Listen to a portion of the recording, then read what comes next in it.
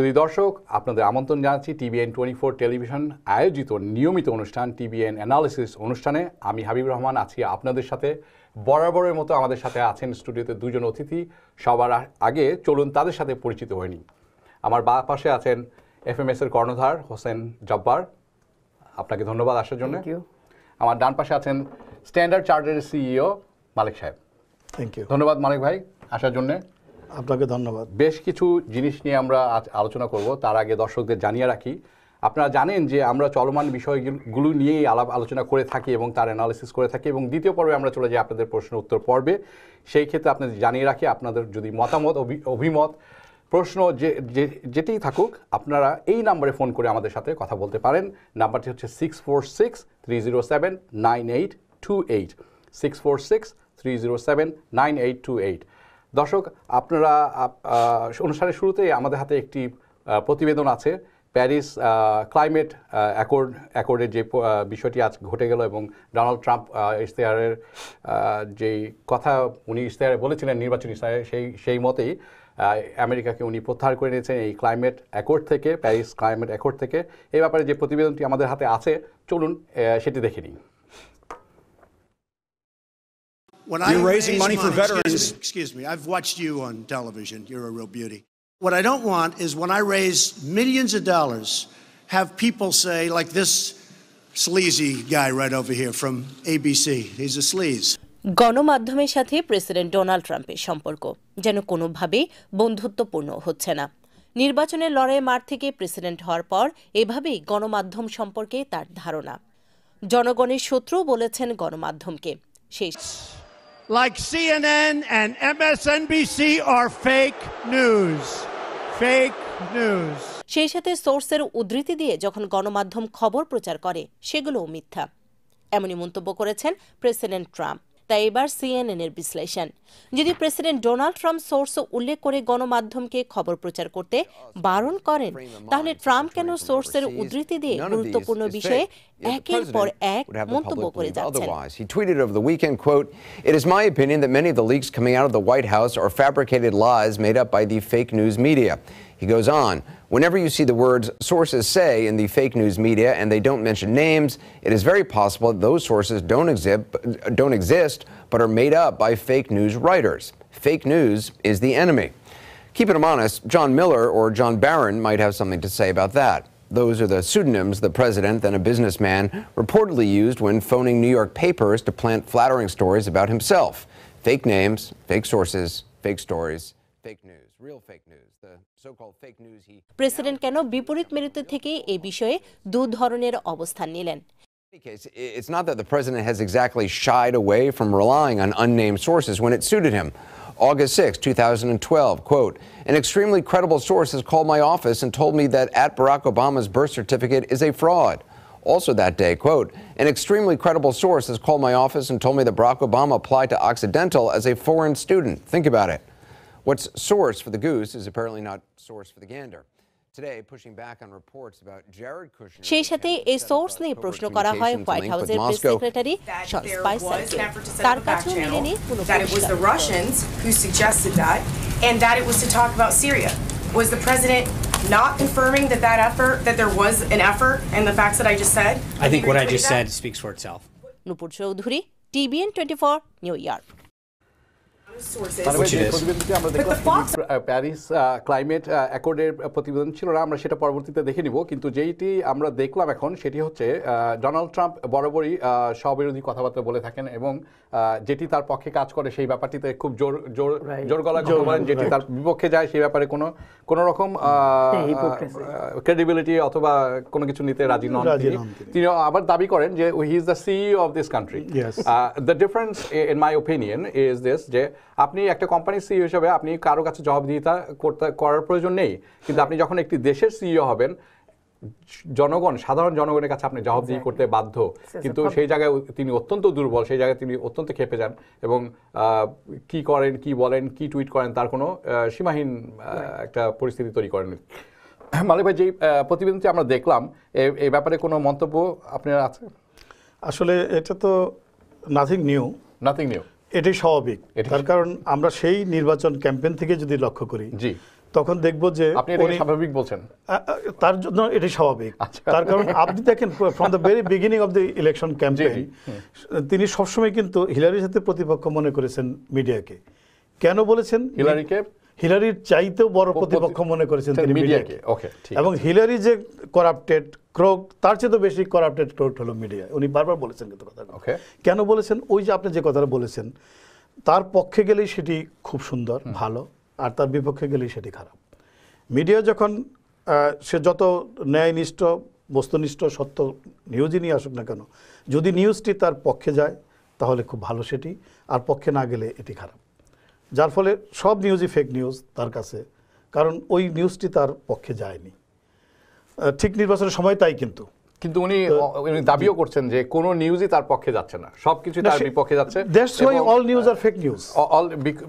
সে যত বড় উনি অনেক কাজ করছেন দেশের জন্য, অনেক কিছু করছেন, আমেরিকাকে জিতিয়ে দিচ্ছেন। America is the first, US first, US workers first, everything comes first, and he is doing all this wonderful work, but media has him as the enemy.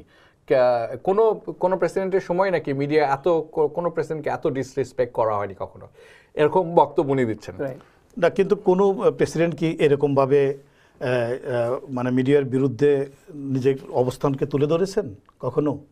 এটা আমি দুইভাবে দেখি। তাইলে একটিভাবে যে মিডিয়া তাকে বাধ্য করেছে মিডিয়ার বিরুদ্ধে যাওয়ার জন্য, অথবা তিনি নিজে থেকেই মিডিয়াকে আনফ্রেন্ডলি করেছেন।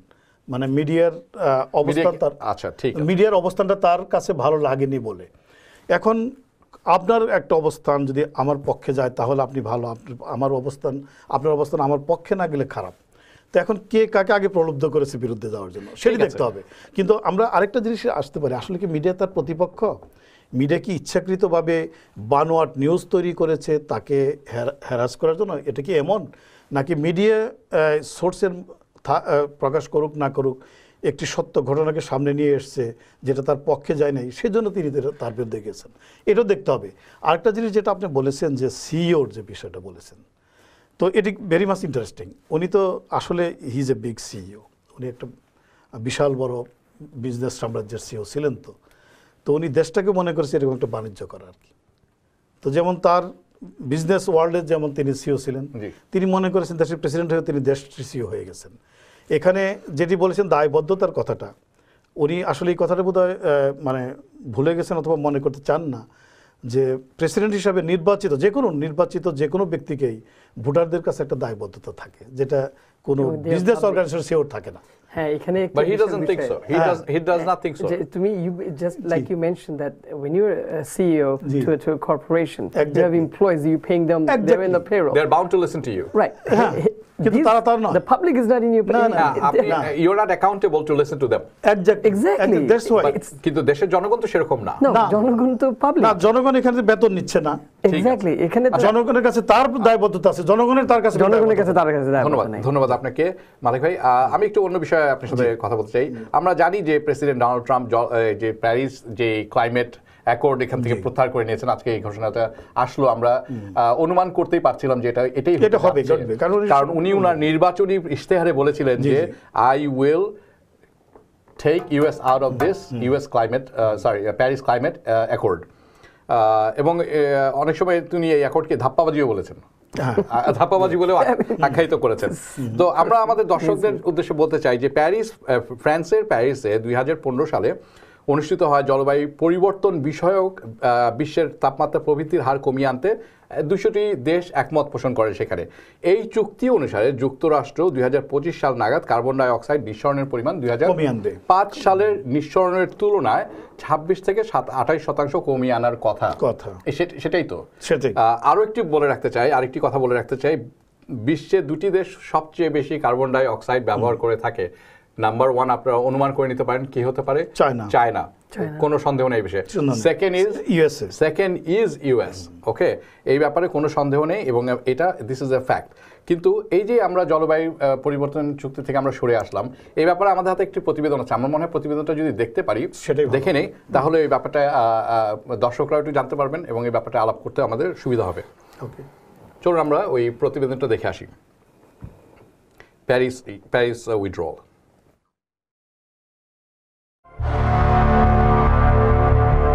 প্রেসিডেন্ট ট্রাম্প প্যারিস জলবায়ু চুক্তি থেকে সরে আসার ঘোষণা দেবেন, গণমাধ্যমে এমন খবর প্রকাশের পরেই তাকে অবস্থান বদলানোর আহ্বান জানান জাতিসংঘের মহাসচিব অ্যান্টোনিও গুটেরেস। একই ধরনের আহ্বান জানানো হয়েছিল G7ভুক্ত দেশের সরকার প্রধানদের পক্ষ থেকেও। সবার আহ্বান উপেক্ষা করে ট্রাম্প তার প্রাক নির্বাচনী অবস্থানে অনড় থাকায় তাই সমালোচনা করেছেন তারা সবাই। চীন এবং ইউরোপিয়ান ইউনিয়ন অবশ্য এক যৌথ বিবৃতিতে নিন্দা জানাবার পাশাপাশি বাকি 196টি দেশকে ওই চুক্তির বাস্তবায়নে আরও সক্রিয় হবার তাগিদ দিয়েছে। সিরিয়া এবং নিকারাগুয়া ছাড়া বিশ্বের 197টি দেশ প্যারিস জলবায়ু চুক্তিতে স্বাক্ষর করেছিল। চুক্তি শর্ত অনুযায়ী স্বাক্ষরকারী দেশগুলো অভ্যন্তরীণ কার্বন নিঃসরণের পরিমাণ কমাতে সম্মতও হয়েছিল। বিশ্বের দ্বিতীয় বৃহত্তম কার্বন নিঃসরণকারী দেশ আমেরিকা চুক্তি থেকে সরে আসায় তার সফল বাস্তবায়ন নিয়েও সংশয় জানিয়েছেন বিশেষজ্ঞরা। এদিকে আমেরিকায় জ্বালানি নির্ভর প্রতিষ্ঠানগুলো ধীরে ধীরে প্রাকৃতিক গ্যাস ব্যবহার শুরু করায় কয়লার ব্যবহার সেখানে কমে আসছে বলে জানিয়েছেন জ্বালানি খাতের সাথে সংশ্লিষ্টরা। তাই প্রেসিডেন্ট ট্রাম্প ওই চুক্তি থেকে সরে আসার ঘোষণা দিলেও আমেরিকায় কার্বন নিঃসরণের পরিমাণ কমানো তিনি ঠেকাতে পারবেন না বলেই মনে করা হচ্ছে। Wahidur Rahman, TBN 24 news desk.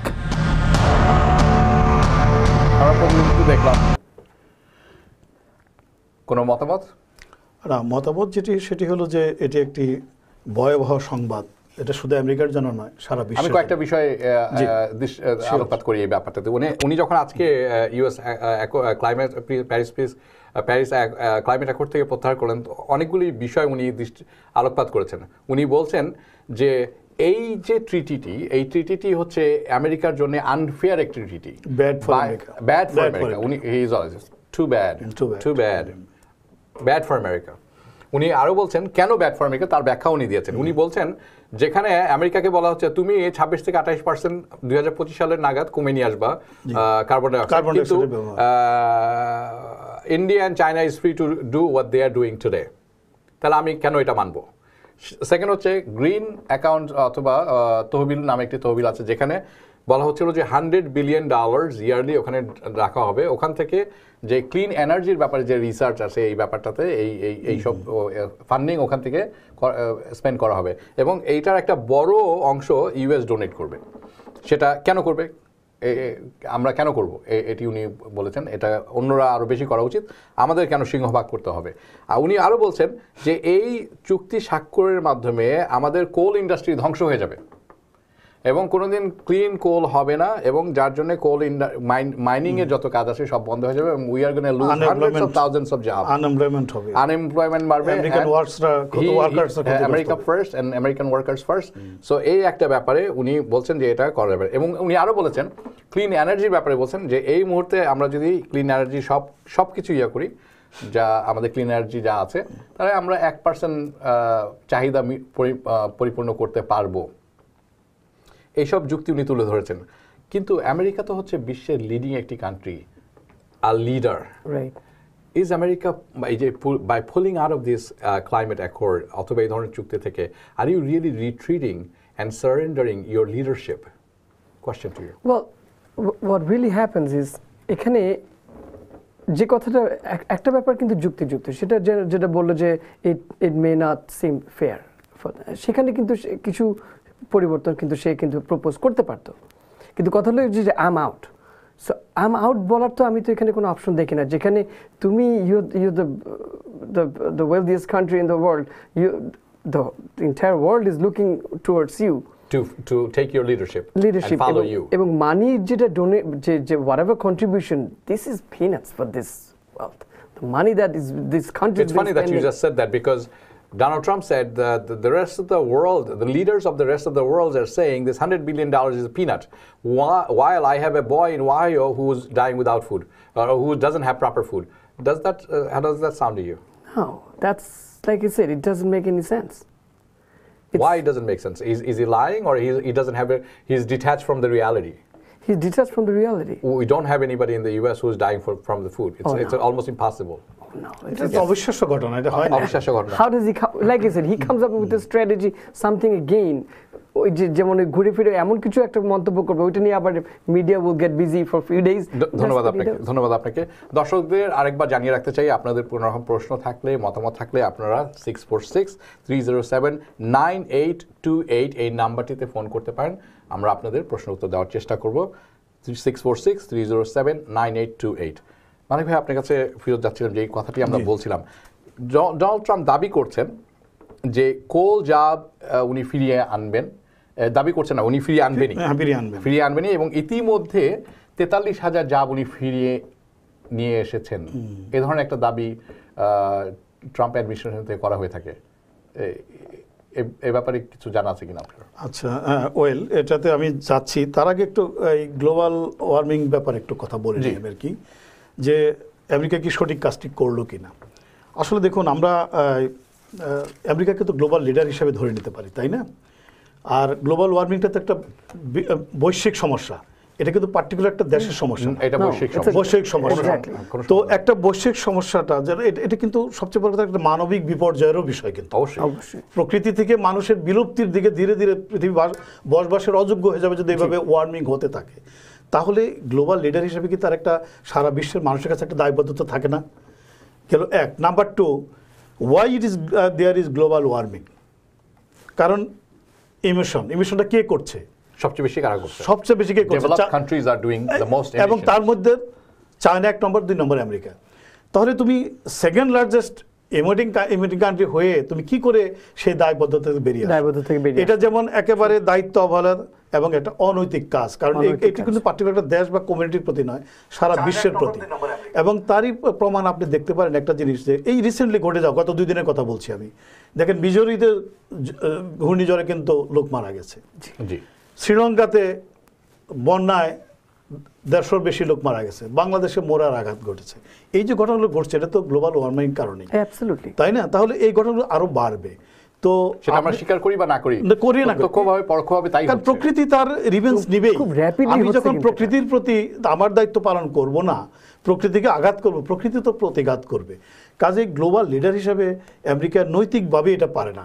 যতই সে আর্থিক কথা বলুক, উনি বলেছেন ব্যাড ফর আমেরিকা, এটা হায়ার এনার্জি কস্টের কারণ, শ্রমিকদের জন্য এটি ক্ষতিকর। এবং সেজন্য কি বলেছেন তিনি, কোলের, আপনি যে প্রশ্নটা করেছিলেন যে তিনি কোল জবস ক্রিয়েট করবে, এবং তার নির্বাচন ক্যাম্পেইনের যে স্টিভেন মোর বলেছিলেন 43,000 জব উনি ফিরিয়ে আনবেন। কিন্তু আসলে কিন্তু বিষয়টা তা না। আপ টু অক্টোবর, তার নির্বাচনের আগেই যে লেবার ডিপার্টমেন্টের পরিসংখ্যান অনুযায়ী এটা 43,000 জব ক্রিয়েট হয়েছিল। উনি করবেন তা না, কিন্তু বাস্তবতা হলো যে উনি এখন পর্যন্ত মাত্র 1,300 জব ক্রিয়েট হয়েছে। 43,000 মাত্র 1/3। কাজে উনি যে যুক্তি দেখেছেন, সে যুক্তিটাও কিন্তু খোরা যুক্তি। উনি 43,000 জব ক্রিয়েট করতে পারেননি। 43,000 জব যে উনি দাবি করছেন, আপনি বলছেন এই জবটি, এই এতগুলি জব ক্রিয়েট হয়নি না, মাত্র আপনার পরিসংখ্যান বলে যে উনি মাত্র 1300 জব ক্রিয়েট করেছেন। এই ক্রিয়েট হয়েছে তার এই ফলে। তো তাহলে বাকি জবগুলো গেল কোথায়? কোল তো hundreds of thousands of jobs should create more and more jobs, but reality তা বলে না। আমি আরেকটি পরিসংখ্যান, আমি এটা বলতে পারি যে আসলে এটা থেকে বেরিয়ে আসবেন, বেরিয়ে আসার জন্য এগুলো তার যুক্তি। জি জি জি, ধন্যবাদ আপনাকে। আমাদের হাতে আমি আরেকটি অন্য একটি আলোচনায় যাওয়ার আগে কিছু তথ্য আমাদের দর্শকদের দিতে চাই। আমরা জানি যে ডোনাল্ড ট্রাম্প যখন উনি নির্বাচনী প্রচারণা করছিলেন এবং এই ব্যাপারটিতে উনি লম্ফচম্ব অনেক করছিলেন, এবং আমরা সবাই জানি হাউ ডিড ইট গো। উনি অনেকগুলি প্রমিস করেছিলেন, তার মধ্যে একটি ছিল এই ক্লাইমেট চেঞ্জ থেকে সরে আসবেন উনি। এটা তো প্রমিস ছিল, ইলেকশন প্রমিস ছিল, অনেকগুলো ছিল প্রমিস। তার মধ্যে একটি ছিল যে he is gonna move the US embassy to Jerusalem. We'll talk about this later part of this. Withdrawal from Paris climate change, of course, repeal and replace Obamacare, black Syrian refugees, halt the Muslim entry to US, reserve environmental destruction, reverse, improve Russia relationship, I'm not sure how you're going to do that, but that was one of his things. Build a US-Mexico border wall, আমরা সবাই জানি এ নিয়ে কুল কালাম কাণ্ড, এবং এখন পর্যন্ত আমরা সেরকম কিছু দেখি নাই। And deport millions of illegal immigrants. He's going to give green light for pipelines, Keystone Pipeline, you already know that. Withdraw from TPP. Right. Negotiate and withdrawal from NAFTA. We know NAFTA is in jeopardy now. Right now. He said he's going to overhaul the taxes and taxation system which is going to help greatly to the poor and cut taxes for individuals and corporations. We don't know how. Well, it's with him, it's all the milestones, not the details. And he's going to renegotiate Iran deal. He's going to bring back the torture. Remember one of his things? Guatemala torture, like that? No, not the Guatemala, the torture for the captured terrorists and stuff like that. Like Guatemala. He's going to defeat the ISIS.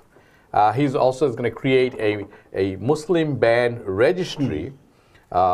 He's going to build up Guantanamo Bay again, which we were supposed to retreat and let it go, actually, according to prior administration, Obama administration, and rebuild America's infrastructure. And he's going to bring jobs back from overseas. I'm not sure which job he's talking about that he's going to bring it back from overseas. খুবই আশ্চর্যজনক ব্যাপার। এটা বোধহয় উনি বলতে চাচ্ছেন যে সমস্ত কর্পোরেশনগুলো দেশের বাইরে ইন্ডাস্ট্রি করে প্রোডাকশনে আছে, তাদের ইন্ডাস্ট্রিকে আবার ব্যাক করে নিয়ে আসবে এখানে। এটা কিন্তু ইয়েতে এই ডেট্রয়েটে কিন্তু একটা সবাই তিনি বলেছিলেন, মিশিগানে কিন্তু বলেছিলেন যে জেনারেল মোটরকে বলেছিলেন যে তোমরা যদি মেক্সিকো থেকে তোমাদের কোম্পানি মানে প্রোডাকশন আমেরিকাতে ফেরত না আনো তাহলে তোমাদেরকে আমি ডাবল ট্যাক্সেশন করব। হ্যাঁ, সেটা তো উনি হয়তো সেটা মিন করেছেন যে জিএম এর কথা বলছেন আপনি। হ্যাঁ, যে কয়েকটি মোটর কোম্পানি কাজ করছে দেশের বাইরে, অর্থাৎ তৈরি করছে দেশের বাইরে বিদেশি শ্রমিক দিয়ে, তো উনি বলেছিলেন যে এই তার মানে কি ওই গাড়িগুলো এখানে ইম্পোর্ট হচ্ছে, গাড়িগুলো তৈরি করছে আমেরিকান কোম্পানি অ্যাব্রড, আমেরিকাতে এগুলো আবার ইম্পোর্ট হচ্ছে। উনি বলছেন ইম্পোর্টের উপর উনি ডাবল ট্যাক্সেশন করবেন যাতে প্রোডাকশন কস্ট বেড়ে যায় এবং তারা দে bring back there industry again into USA and then create the job.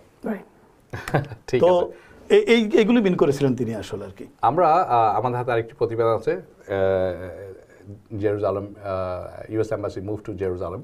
আমরা ওই প্রতিবেদনটা দেখে ওই প্রতিবেদনের ব্যাপারে একটু আলোচনায় যাব।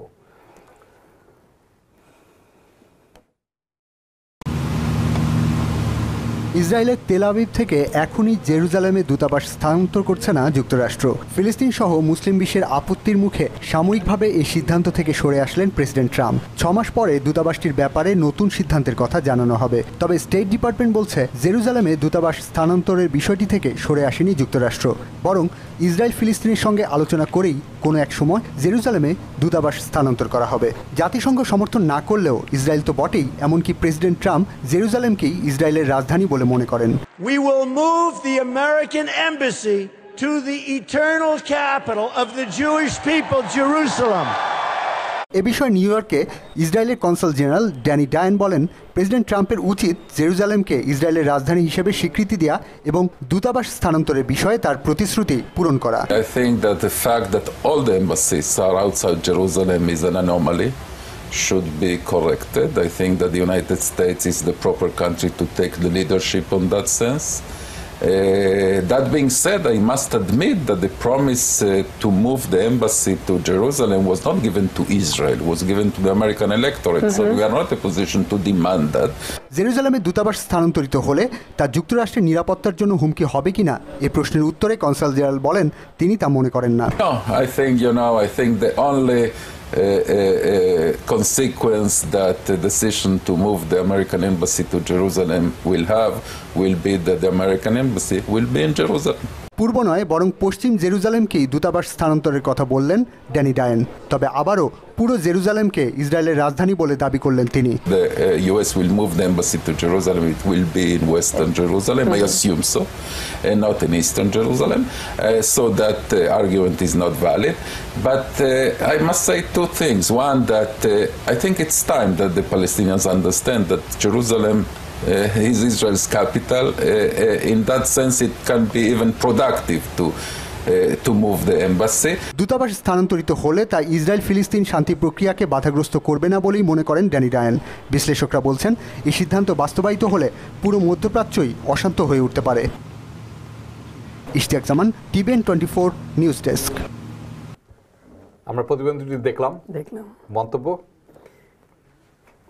এখন এখানে ব্যাপারটা হচ্ছে কি যে there is a safety issue, that's what one thing that he mentioned, কিন্তু I mean what's the point that he's try to make it? আপনার কি মনে হয় এখানে যে let me bring up few issues. Jerusalem east Jerusalem যে কথাটা ওনারা বলছেন, ওনারা এটিকে আমেরিকান অ্যাম্বাসিতে ইস্ট জেরুজালেমে মুভ করে নিয়ে যাওয়ার কথা বলছেন ওনারা, এবং ট্রাম্প দৃঢ় কণ্ঠে বলেছেন উনি এটা করবেন। কিন্তু আজকে আমরা জানি যে এটা উনি বলছেন যে আপাতত আমরা করব না, at least 6 months, at least for next 6 months, আমরা জানি না। বাট প্রিভিয়াস যত অ্যাডমিনিস্ট্রেশন ছিলেন, তারা সবাই কিন্তু এই ব্যাপারটিতে ওয়েভার নিয়েছিলেন। তারা কখনোই বলেননি এটা করব, তারা they took waiver, all the previous administration. Where is the problem? The problem is this: when the Six-Day War happened in 1967 between the 6 Arab nations and Israel, this is East Jerusalem was part of Jordan. Yes, East Jerusalem was part of Jordan. That's one part of the problem. So Israel took over that part after that war. ঠিক আছে, মেনে নিলাম। কিন্তু এই জায়গাটি এমন একটি জায়গা যেটি ইসরায়েল এবং Palestine both is claiming as their capital. Now আমরা জানি যে এটা খুব একটু মানে খুব sensitive spot. A Middle East peace process, Israeli peace process niye kaaj hoche. Peace process is not going to go any better. Well, we don't know about that, but people are working on this for decades after decades after decades. By moving this, it's not going to get anywhere. You don't think by moving this it's not going to go anywhere? ওকে, এই প্রসঙ্গে আপনি প্রশ্ন করতে আসলে আমি যেটা বলতে চাই, আপনি তো অ্যানালিসিসটাকে একটু ডিটেইলস করলেন আর কি। তো আমি আসলে ডিটেইলসে না, যে আমি একটা সামান্য একটি বিষয়ে আলোকপাত করতে চাই, সেটি হলো যে what is the politics behind it. আমাদের আগে সেটি বোঝার চেষ্টা করতে হবে যে পলিটিক্সটা কি এটার পিছনে। মিডল ইস্ট আজকে 60-70 বছর ধরে অশান্ত। তো আমেরিকা কি চাইলে অশান্ত মিডল ইস্ট শান্ত হতে পারে না? আমি তো মনে করি আমেরিকা চাইলে কালকেই সব শান্তি এসে যাবে, কিন্তু আমেরিকা আসলে সেটা চাচ্ছে না। It's a game. এই যে জেরুজালেমে, না তাহলে কি আপনি বলছেন যে কারণ বিভিন্ন সময় আমরা শুনছি যে two state solution, one state solution, they must B A two state. America যখন ডোনাল্ড ট্রাম্প পাওয়ার আসলেন উনিও বললেন যে না, I don't want to state, I don't believe in two state, it's one state solution. না এখন আবার উনি বলছেন টু স্টেট সলিউশন। আবার টু স্টেট বলার পরে আপনি চলে যাচ্ছেন, আপনি বলছেন এখন যে ইউএস এম্বাসি কিন্তু আমি সরিয়ে নিয়ে যাবো জেরুজালেমে, ইস্ট জেরুজালেমে। ওকে, তাহলে how are you really helping this situation? মোটেও না। Are you R actually putting more fire in. সেইটাই আমি বলতে চাচ্ছি, আমেরিকা চায় না মিডল ইস্টে শান্তি আসুক। আপনি তাই মনে করেন? যদি শান্তি আসে, শান্তি আসলে বাণিজ্য থাকবে না, শান্তি আসলে বাণিজ্য থাকবে না। ট্রু। তো বাণিজ্য বড় না শান্তি বড়? আমেরিকার কাছে কোনটা বড় সেটা আপনাকে আগে ভাবতে হবে। আচ্ছা, তো কারণ আপনি দেখেন যে ট্রাম্প এইমাত্র সৌদি আরব সফর করে এলেন, এতগুলো মুসলিম রাষ্ট্রের প্রধানদের নিয়ে তিনি বসলেন, মুসলমানরা বন্ধ হয়ে গেল, কিন্তু সেখানে শুধু টেরোরিস্টরা শত্রু হলো, অল মুসলিমস আর ফ্রেন্ড। রেজাল্ট কি দেখলাম? $300 বিলিয়ন বেশি অস্ত্র চুক্তি এক বছরে, এই বছরেই $110 বিলিয়ন অস্ত্র বিক্রি হবে। কিন্তু এটা তো বড় একটা বাণিজ্য, এবং আমি অবশ্যই ট্রাম্প বলছেন বাণিজ্য বিরাট একটা বিজয়। না শুনেন, আমি বলি, ওই ছোট্টবেলা একটা গল্প পড়তাম আমরা, ব্যাঙের গল্প। ব্যাঙ ডোবার মধ্যে আছে, বাচ্চারা ডিল ছুঁড়ে ছুঁড়ে ব্যাঙের সাথে খেলা করছে, ব্যাঙ মারা যাচ্ছে, বাচ্চারা খিলখিল করে হাসছে। ব্যাঙ কি বলছে যে তোমাদের জন্য যেটা খেলা, আমার জন্য সেটা মরণ। আমেরিকার জন্য বাণিজ্য, মিডল ইস্টের জন্য এটি ধ্বংস। মিডল ইস্টের ধ্বংস না থাকলে বাণিজ্য হবে না। আপনি যদি যুদ্ধই না থাকে, আপনার অস্ত্র কোথায় বিক্রি করবেন? ধন্যবাদ। আমরা ছোট একটি এটা আমার মতামত, কিন্তু এটা আমি বলিনি যে এটি will get into more in details about this things. এবং ফিরে আসার পরে আমরা প্রেসিডেন্ট ট্রাম্পের যে decision withdraw from Paris climate deal and how it could set back US energy job growth, এই ব্যাপারটিতে আমরা আলোচনা করব। আমরা ছোট্ট একটি বিরতি নেব, বিরতির পরে ফিরে এসেই এই ব্যাপারটিতে আমরা আলোচনায় ফিরত যাব।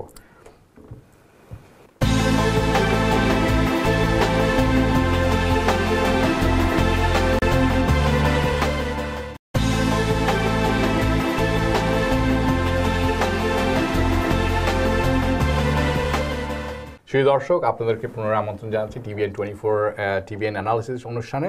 আমরা বিরতির পরে ফিরত এসেছি। আমরা বিরতিতে যাওয়ার আগে বলেছিলাম যে আমরা একটি বিষয় নিয়ে আলাপ করব, সেটি হচ্ছে প্রেসিডেন্ট ট্রাম্প যে ডিসিশনটা নিলেন two withdraw from Paris climate deal, could this be a setback for US energy job growth? মালিক ভাই, আপনি বলছিলাম যে আমরা এই বিষয়টি নিয়ে আলাপ করব। জি, এটা কিন্তু আমি আগেই বলেছিলাম এই কথাটাই, যে আসলে ওনার এই চুক্তিটা থেকে this is a setback, number one. If this is setback, why is it setback for clean energy or clean energy jobs? কারণ ক্লিন এনার্জি জব যখন আপনি কল থাকবে, তখন তো ক্লিন এনার্জির দিকে আপনি অতটা মনোযোগী হবেন না। ক্লিন এনার্জি কিরকম, আপনি energy from solar, energy from air, যেগুলোতে কার্বন ডাই অক্সাইড নিঃসরণ নেই বা কম, এটা তো নাই, এটা তো নেই। আপনি গ্যাসও করতে পারেন, কিন্তু সেটাতে আছে, সেটাতে কম। তো আমরা যেটা আলাপ করছিলাম সেটা হচ্ছে যে যদি আমরা কোল জবের দিকে যেতে থাকি সবসময়, তাহলে হাউ আর উই এনকারেজিং এই যে ইউএস তো leader, they R leader in technology, they R leader in business, they R leader in world politics, they R leader in US in the economy, they're leader in innovation. Now, if we take this kind of decisions, how are we helping new energy jobs? We're not helping. No. ওই বিষয়টাই আমি জানতে চাচ্ছিলাম। না, এটা আমি তো এর আগেও বলেছি যে অ্যাকচুয়ালি কি এই উনি যে যুক্তিগুলো দেখাচ্ছেন সেই যুক্তির জন্যই কি উনি পিছিয়ে আসছেন নাকি অন্য কোনো কারণ পেছনে আছে? এখানে কিন্তু ক্যাম্পেইনের একটা ব্যাপার ছিল, কিন্তু জানেন যখন ক্যাম্পেইন করেছে there are huge amount of people, like even in upstate New York, we've seen it, there are many states যেখানে coal mining places গুলো কিন্তু আসলে it's been shut down or it's been closed down places যেগুলো সে কিন্তু when he went back to campaign all these miners to the miners কিন্তু করেছে কিন্তু যে না সোহেল ভাই কিন্তু rightly shed. Okay fine, but the question is আমরা জানি যে কোল is not economically profitable anymore. Coal job has to go. Exactly, he doesn't get it, he doesn't gate তার কমিটমেন্টটা কোথায় ছিল দেখেন, তার কমিটমেন্ট ছিল যেমন ধরেন মিশিগানে তাকে জিততে হবে, মিশিগানে জিততে গেলে তাকে কি করতে হবে, মোটর কোম্পানিকে বলা তুমি আসো। মিশিগানের লোক মনে করেছে জিএম চলে আসবে, আমরা সবাই আবার জব পাবো। গেল এক পেনসিলভেনিয়া কোল, তাই না, সেখানে ডেমোক্রেটিক স্টেট, ব্লু স্টেট, সেটিতে জিততে হবে তাকে প্রেসিডেন্ট হতে গেলে। আপনি জানেন যে নির্বাচনের যে ফোরকাস্ট ছিল সেখানে বলা ছিল যে যেই প্রেসিডেন্ট হোক তাকে মিশিগান, পেনসিলভেনিয়া এবং আরেকটি স্টেট এগুলোতে তাকে জিততে হবে, যেই প্রেসিডেন্ট হোক মাস্ট। তো সে দেখলো যে যদি এগুলোতে আমি জিততে না পারি, যেটা সোহেল ভাই বললেন ক্যাম্পেইনের সময়, যে তাহলে তো আমি প্রেসিডেন্ট নাও হতে পারি। সেই জন্যই মিশিগান ধরতে গেলে জিএমকে ফেরত আনতে হবে, পেনসিলভেনিয়ার ভোট পেতে গেলে মাইনার্সদেরকে বলতে হবে যে আবার কোল জবে ফিরে যাবে, তোমরা সবাই আবার জব ফিরে পাবে। It doesn't matter it helps or not. আপনি যেটা বলছেন কোল জব, আমি আপনার সাথে একমত। আসলে এটি কিন্তু অনেক পুরনো একটা প্রযুক্তি। আপনি যেমন আমেরিকা তো লেটেস্ট এবং সোফিস্টিকেটেড টেকনোলজি নিয়ে আসবে, আমেরিকা তো টেকনোলজির জনক, তাহলে কেন ঘুরে ফিরে সেই পুরোনোটা যাচ্ছে কারণ ওই যে কোনো নিউ টেকনোলজি আসার সঙ্গে সঙ্গে ওল্ড টেকনোলজির যে একটা মানে এফেক্ট হয়, সেই এফেক্টে কিন্তু ক্ষতিগ্রস্ত হয়, এবং ক্ষতিগ্রস্তদের পক্ষানোর জন্যই তিনি এই কথাগুলো বলেছেন। কিন্তু আমি যেই প্রশ্নটি আপনাকে করতে যাচ্ছিলাম যে ঠিক আছে, আপনি নির্বাচনী ইশতেহার ছিল এটি যে আপনি I will bring back the coal jobs, will put you back in the job, আর যাদের জব নাই তাদেরকে আবার জবে ফেরত দিন। কিন্তু আপনি সুনার লেটার জানেন যে কোল জব চিরদিন স্থায়ী হবে না, এটা সম্ভব না। New technology will come and take over, such as solar, such as clean air. উনি বারবার একটি কথা বলেন যে ক্লিন কোয়েল। আমি ক্লিন কোল বলে কোনো কথা কখনো শুনেছি? কোল মানে কি ক্লিন হয়? কখনো কোল ক্লিন হতে পারে না। আমি জব গ্রোথের ব্যাপারে উনি বেশ ব্যাখ্যা দিয়েছেন আজকে, যে কোল জবের জন্য এত হাজার জব তৈরি হচ্ছে। আমার কাছে একটি নাম্বার আছে, সেই নাম্বারটি বলছে যে natural gas industry right now employees 362,000 workers, solar energy sector 374,000, more than that, wind 102,000 jobs. Energy, this is according to Energy Department. Coal company, on the other hand, coal company only employs 164,000 workers. And these numbers are declining. The question is why? আমরা সবাই জানি যে এই clean energy সেক্টরটাই প্রবৃদ্ধি হবে, এইটাই কাজ হবে, এখানেই সবকিছু। এটা কিন্তু সবসময় it's eventually it will get দেয়ার, কিন্তু এইটা কিন্তু আজকে থেকে না, ইটস বিন ইয়ার্স যে ইটস বিন পুশ ব্যাক। যেমন আপনার gasoline industry, they don't want this things to grow, so they R campaigning, they R loving it to have a pushback. So these things been going on for years and years. Tara kintu already America could have changed the whole strategy years ago. Kintu oi je pushback jegulo ache, jegulo political campaign the lobbies, all that stuff. That's one of the things that gets a pushback. But how good of a salesman he was today when he sold this? উনি যখন এটা sell করলেন, উনি সরাসরি দেখেছেন কিনা আমি জানি না. How good he as a salesman? How good was he? He was very good. Sure. He was able to. No, salesmanship he is champion. There is no question. There is no question. এই ব্যাপারে কোনো সন্দেহ নেই. It's not right. It's right. এবং because of his salesmanship, he is now the president of the USA. He's a great salesman. Yes. But at the end of the day, is it going to hurt us? Yes. Is sure. it going to hurt it us? will. না কিন্তু সেটা কি আমরা চিন্তা করছি কিনা? আপনি দেখেন ফিল করেন আর না করেন এই যে ডিসিশনগুলো নেওয়া হচ্ছে, you are going backwards instead of going forward. How much hurt or damage will it be done by the time he is gone? সামনে চলার চাকাটাকে থামিয়ে দিচ্ছেন, আপনি পিছনে না গেলেও তো আপনি স্টপ হয়ে যাচ্ছে, আপনার সামনে যাওয়ার গতিটাকে বন্ধ হয়ে যাচ্ছে। তার মানে কি আমেরিকার শুধু নয়, পৃথিবী কি পিছিয়ে পড়ছে না? আপনি ক্লিন এনার্জিতে যদি যেতে পারেন, পিছিয়ে যাচ্ছে না বাকি সবাই, কারণ আপনি দেখছেন না আমি এই সেক্টরের কথা বলছি, আমি শুধু বাকি সবাই কিন্তু কেউ না আমি অন্য দিকে না, আমি শুধু এই প্যারিস জলবায়ু সম্মেলন সেটা বলছি। বিশ্বের কোনো দেশ কিন্তু নাম প্রত্যাহার করেনি, শুধু ইউএস প্রত্যাহার করেছে। কিন্তু না, ইউএস এর মধ্যে একটা বড় পার্টনার, যে সেকেন্ড লার্জেস্ট এমিশন যে করছে, তার মধ্যে একটা দেশ যখন পিছিয়ে যাবে, তখন কি আপনি মনে করেন এই আন্দোলনটাকে একটু স্তীমিত হচ্ছে না? হতে পারে, কিন্তু তার চেয়ে বড় কথা হচ্ছে যে বিশ্বের বাকি যে দেশগুলো আছে তারা কিন্তু ইউএস ছাড়াই they wanted to move on. না সেটা আমরা দেখতে পাচ্ছি, চায়না এবং ইউ কিন্তু ইউনাইটেড হয়ে গেছে। হ্যাঁ, are we not losing the leadership role? হ্যাঁ, সেটা আপনি যদি সেই পয়েন্ট অফ ভিউতে দেখেন, তাহলে America will simply loose his leadership, world leadership.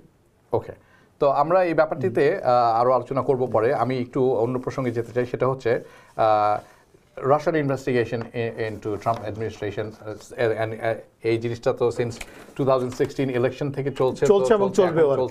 আমরা নতুন করে শুনতে পেলাম যে Jeff session had additional meetings, যেটি উনি বলেননি।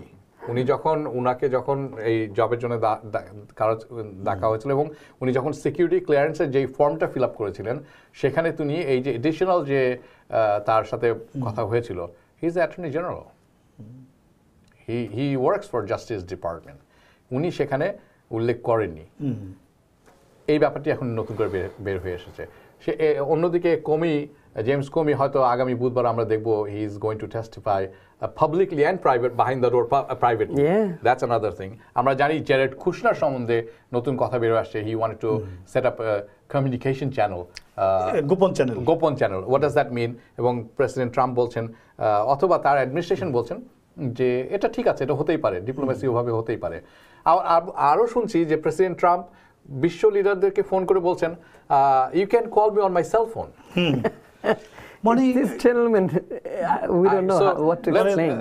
আমরা অনেকগুলো বিষয় তো নিয়ে আসলাম একটি করে। তার মানে কি এটা সবকিছু গোপন চ্যানেল হয়ে যাবে? না, এটি তো রাষ্ট্রীয় যোগাযোগ মাধ্যমে যে যোগাযোগ হয় সেটা তার গোপন থাকলো না। না, সেটি তো একটি ব্যাপার। আরেকটি ব্যাপার হচ্ছে যে phone can be hacked any time. অবশ্যই আপনার সেলফোন তো অতটা নিরাপদ নয় যেটি আপনাকে রাষ্ট্র দিচ্ছে, যেটি সিআইএ, সাইবার সিকিউরিটি তার ওখানে নাই তো। না, আপনি তো সিক্রেট এমনি চলে যাবে। আপনি বলছেন lock her up, Hillary Clinton I'm talking about. So we should lock him up. But let's go back to the Russian investigation. আমরা জানি যে বেশ কিছু জেমস কোমি টেস্টিফাই করবেন শুনলাম। তারপর জেরেড কুশনার ব্যাপারটা মন্তব্য। আসলে এই মন্তব্যটা আমি যেটা করতে চাই, আমি খুব সিম্পলি বলতে চাই আর কি, মানে অল দিজ আর, আমি যদি ধরে নিই স্পেকুলেশনস, জি, আনপ্রুভেন, তাই না? ধরে নিয়ে যেটা বলতে পারি সেটা হলো যে আপনি যদি এইগুলো পিছনে একটা জিনিস দেখেন, সেই একদম ইলেকশন ক্যাম্পেইন থেকে, জি, যে এটা একটা আপনি কি দেখবেন, একটা স্পাইডার ওয়েভ অফ কানেকশন পাবেন আপনি, স্পাইডার ওয়েভ অফ কানেকশন। সেটা কীরকম? এই স্পাইডার ওয়েভের মধ্যে ইনভলভ আছে সাম public, some private, some clear exists between Trump, his associates and Putin.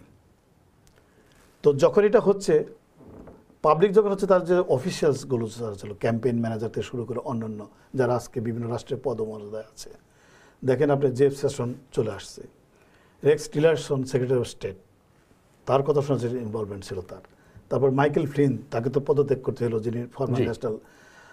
আবার আপনি দেখেন এখান থেকে কি রাশিয়ান অফিসিয়ালের মধ্যে রাষ্ট্রদূত কিসলাক,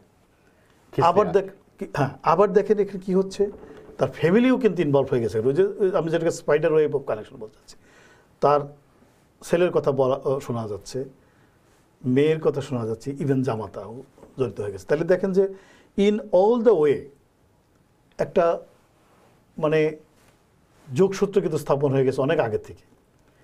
এখন এগুলো পারসেপশন কিন্তু নানা রকম ধোঁয়াশে। কেউ হয়তো বিশ্বাস করছে যে হ্যাঁ it's true, it's really happened, আবার somebody May think about that এগুলো আসলে সব ফেক নিউজ, যেরকম প্রেসিডেন্ট বলেছেন, বিভিন্ন মিডিয়া যেগুলো তো বলছে। তো আচ্ছা, আমি একটা কথা আপনাকে বলি, আমরা বাংলা একটা কথা বলে থাকি, যা রটে তার কিছুটা বটে। না অবশ্যই সেটা তো আছেই, কিন্তু উনি দাবি করছেন ফেক নিউজ, আমি সেটাও বিশ্বাস করতে পারি। আবার এগুলো সত্য, যা আমি ধরে নিতে পারি 3 ধরনের প্রতিক্রিয়া পাবেন পারসেপশনের মধ্যে। একটি 100% বিশ্বাস করলাম আমি, যেটি সত্য, ইট হ্যাপেন্ড। আবার ওই যে আপনি যেটা বলেছেন যা রটে তা কিছু, আমি কিছু কিছু বিশ্বাস করতে স্থাপন করলাম, আবার আমি ফেক নিউজ হিসাবে উড়িয়ে দিলাম। বাট এখন যদি তাও হয় ফেক নিউজও, সে তো রাষ্ট্রেরই দায়িত্ব এটা যথাযথ প্রমাণের মাধ্যমে, তদন্তের মাধ্যমে প্রমাণ করা যে actually behind there is something or not. এটা তো রাষ্ট্রের দায়িত্ব, এটা কিন্তু অন্য কারো দায়িত্ব না। তো আমার মনে হয় যে বিষয়টা আরেকটু ক্লিয়ার হবে যখন কমি সাক্ষ্য দিবে, টেস্টিফাই করবেন। এবং কবি কিন্তু 8 তারিখে কিন্তু ডেট হয়েছে ইন্টেলিজেন্স কমিটিতে, উনি 8 তারিখ উপস্থিত। তিনি কিন্তু একটি কথা বলেছেন, before going to intelligence committee তিনি জনসম্মুখে কিছু কথা বলবেন। উনি বলেছেন পাবলিকলি কিছু হবে, পাবলিকলি কিছু হবে প্রাইভেটলি। তো আমার মনে হয় যে কবির বক্তব্যের পরে, সাক্ষের পরে বোধহয় এই বিষয়টা আরেকটু শেপ নেবে। আপনি তাই মনে করেন? আমার কাছে ধন্যবাদ আপনাকে। আপনার কাছে ফিরত আসছি। সোহেল ভাই, আপনার কাছে যাব। আজকে পুতিন এই রাশিয়ান ইনভেস্টিগেশনের ব্যাপারে বলেছেন যে দেখো, এই যে ব্যাপারটি চলমান হচ্ছে অনেকদিন ধরে, বলা হচ্ছে যে রাশিয়ার যে মেডলিং দ্য ইলেকশন, রাশিয়া প্রভাবিত করেছে ইউএস 2006 এর ইলেকশন, যার মাধ্যমে প্রেসিডেন্ট ট্রাম্প হয়তো জয়ী হয়েছেন। এই কথাটি সত্য নয়। রাশিয়া কখনো স্টেট হিসাবে এরকম কোনো কাজ করে না। তবে আমি বলতে পারি এটা অন্য কেউ রাশিয়া থেকে করতে পারে, রাশিয়ার পেট্রিয়টিক লোকজন থাকতে পারে, তারা করতে পারে, এগুলো হলেও হতে পারে, এ ধরনের কাজ হলেও হতে পারে, এই ধরনের অ্যাটাক হয়তো হয়েছে, কিন্তু সেটা নির্বাচন প্রভাবিত করেছে বা করতে পারে বলে আমি মনে করি না। ওকে, এই ব্যাপারে একটু বলি ব্যাপারটা। প্রথম হচ্ছে কি যে এখন আমরা তার কথা শুনছি। হ্যাঁ, এখন ইটস রিয়েলি ইন্টারেস্টিং, কারণ ব্যাপারটা হচ্ছে কি, চিন্তা করে দেখেন, America all around the world, he interfere in every single country. If he has an interest to any, it has an interest, he has an interest, সে কিন্তু প্রতি সারা ওয়ার্ল্ডে যখনই কোনো এই আপনার এই প্রেসিডেন্ট বা প্রাইম মিনিস্টার যখনই কোনো হয় ভোটাভুটির ব্যাপারে, কিন্তু he does it all the time. This is the common thing for America. I mean, don't look at yourself like O what's happening, this is okay. Now the thing is, যখন একটা country যখন when they R campaigning, there is always an interest from somewhere else. কিছু interest কিন্তু always they're growing. এখন কথাটা হচ্ছে কি যে ইন্টারেস্টটা কার, ব্যাপারটা হচ্ছে কি যে এখন আমরা লাইক পুতিন যেটা বলেছেন, which I understand, আমরা এখন বলছি ওকে, so president is interfering. President will never interfere. There will be never communication between a president and another president. Okay, I am giving you whatever. Exactly. And that's never going to happen. তারা করবে কেন এটা? Exactly. And whether there is an influence, of course there can be an influence. Is that wrong? Maybe it's not wrong, কারণ হয়তো রাশিয়ার কারো interest থাকতে পারে এখানে, যদি এখানে দুটা, এখানে Democrat and Republican they're campaigning. It's a global world. Of course there are other countries, that there are other interested party that has interest to one of them. It is a natural thing. When we're looking at it in a way that okay, Putin is whether he's involved or something else, nothing is going to come out. Putin can securely say that I have nothing, because there will be no communication whatsoever between president and, because America, how they do it. America president doesn't go and interfere. They have a corporate interest that they do.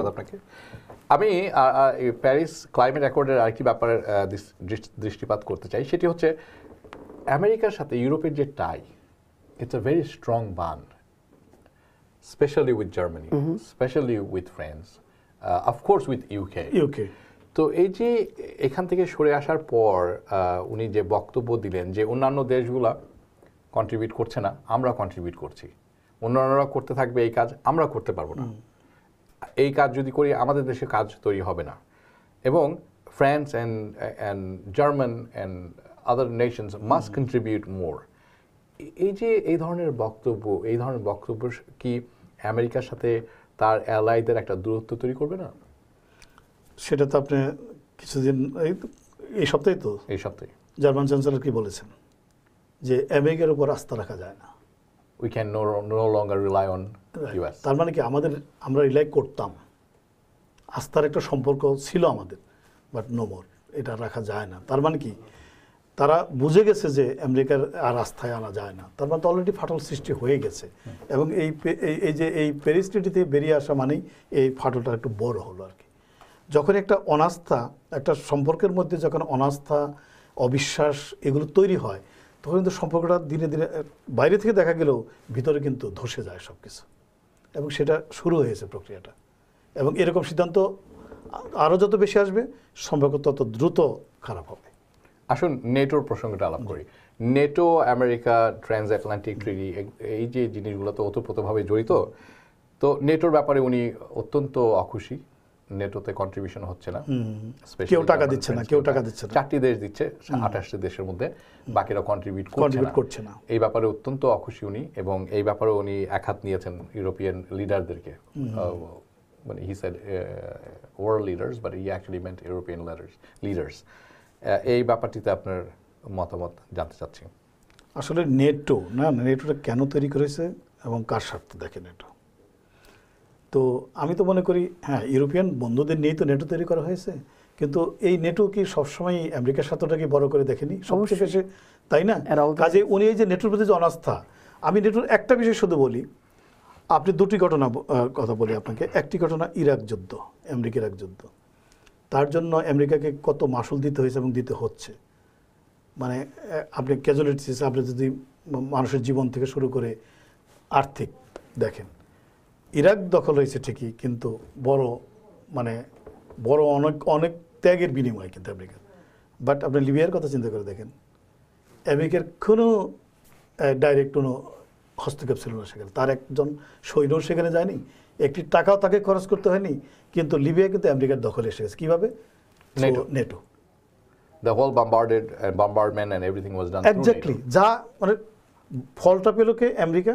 কাজটা করলো কি? এটা বলা ঠিক হবে না যে আমেরিকার কি কোনো ক্ষতি হয়নি, কারণ আপনি জানেন বেনগাজিতে যে ঘটনা ঘটেছিল সেখানে আমেরিকান প্রাণহানি ঘটেছিল। সেটা তো একটা বিচ্ছিন্ন ঘটনা, একটা যুদ্ধের ফল, কিন্তু হ্যাঁ অবশ্যই সেটা ঠিক, সেটা তো হবেই, কিন্তু ইরাকেরটা কি এখনো মূল্য দিতে হচ্ছে না? Still they are paying, they are still looking for that weapon of mass destruction, I believe. হ্যাঁ সেটাই। তাহলে কাজেই নেটোর বিরুদ্ধে যাওয়া মানে কিন্তু আপনি আপনারই ক্ষতি করছেন, এটা বুঝতে হবে আর কি। তাহলে আপনি বলছেন যে নেটোর সাথে যে আমেরিকার যে সম্পর্ক, যে সম্পর্কটা অত্যন্ত শক্তিশালী একটি সম্পর্ক এবং অত্যন্ত স্পর্শকাতর একটি সম্পর্ক, এবং এটাকে ওইভাবেই দেখা উচিত। এটা ডলার এবং ব্যালেন্স টাকা দিয়ে মূল্যায়নের বিষয় না, এটা টাকার বাইরে একটা সম্পর্ক নেটোর সাথে। আপনার কি মন্তব্য এই ব্যাপারে? আমরা অনুষ্ঠানে একদম শেষ পর্যায়ে চলে এসেছি, আপনার হাতে 30 seconds, you have 30 seconds. Well, আমি তো মালিক ভাইয়ের সাথে আমি পুরোপুরি একমত যে এখানে নেটোটা তো ইট was always a part of, yeah exactly, and used by America, always used to have to protect his interest, as I say. Exactly. US interest, absolutely. So এখানে নেটোর এই একই ব্যাপার, একই আসছে, বুঝতে পারছি না ওর স্ট্র্যাটেজিটা কি। নেটোর ক্ষতি করা মানে আমারই ক্ষতি করা, কোন লাভ নেই। না, উনি ব্যালেন্স শিট দেখছেন, উনি বলছেন যে আমরা কন্ট্রিবিউট করছি, অন্যরা কন্ট্রিবিউট করছেন না, only 4 countries are contributing. No, America always benefited from NATO. From that perspective, or should we not look at from that perspective? If we not, why? আমি তো মনে করি নেটোর পুরোটাকে আমেরিকার একাই দেওয়া উচিত। Yeah. ওকে, নেটো যে পারপাস সার্ভ করছে তাতে সব টাকা আমেরিকা দিলে লস নেই। ধন্যবাদ মালিক ভাই, ধন্যবাদ সুবল ভাই। আমরা অনুষ্ঠানে একেবারেই শেষ প্রান্তে চলে এসেছি, আমরা এখন বিদায় নিব। দর্শক, আপনারা যারা দেখছিলেন আমাদের অনুষ্ঠান, আপনাদের সকলকে ধন্যবাদ। আশা করি আপনারা আমাদের সাথে থাকবেন, আপনাদের জন্য এই অনুষ্ঠানটি, এবং আজকের মতো এখানেই বিদায় নিব। আগামীতে দেখা হবে TBN 24 অ্যানালিসিসে। থাকবেন আমাদের সাথে, যে যেখানে আছেন ভালো থাকুন, সুস্থ থাকুন, নিরাপদে থাকুন।